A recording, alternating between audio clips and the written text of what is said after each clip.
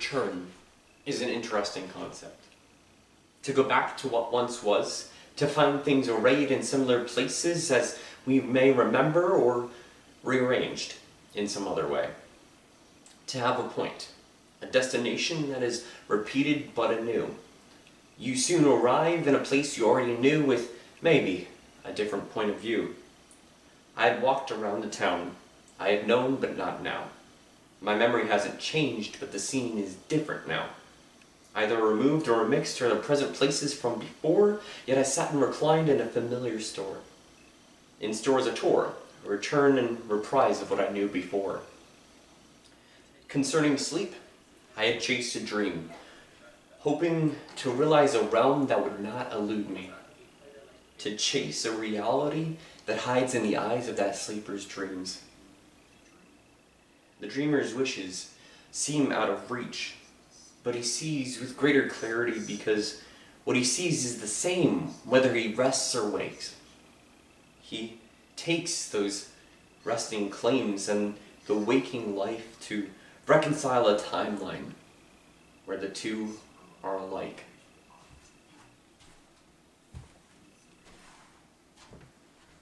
Concerning beginning, I ended up lost. Knowing where I was, but it cost a lot.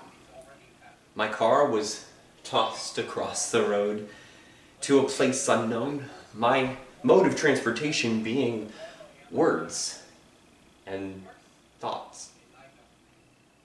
And lots of energy lost. Feeling like any direction is a waste of time, but lately it's not. The line I chose will lead me to the dot. My thoughts align with my goals will find the exit I've got to take. The paths aren't straight, but when have they ever been?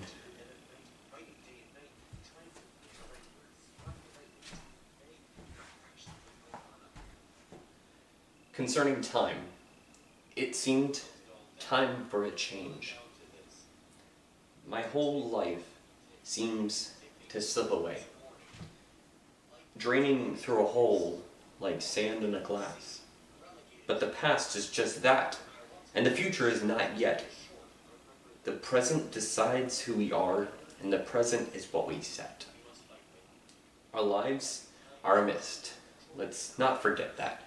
But what we've missed in the midst of such a thought is what power even small moments have. Concerning the fight, I fought forward. Fought to fan a flame, to tame a mind bent on the insane, not to seek out fame, but simply to regain some semblance of self-being through seeing my own life in a different light. To shed light via flame on a seemingly lame individual and turn that same individual into a great writer with residual effect in this plane. I fight for a world unfurled before me that realizes a different me similarly to how others' own selves are seen relatively differently from how they used to be. To find a point of reference aside from indifference that creates a new sense of worth and wealth that is immaterially absent. I fight for this all to be worth it. I keep fighting forward. So to return requires a certain reminiscing, but in turn, each time you turn around, you could be missing something important. I revolved around this in my thoughts.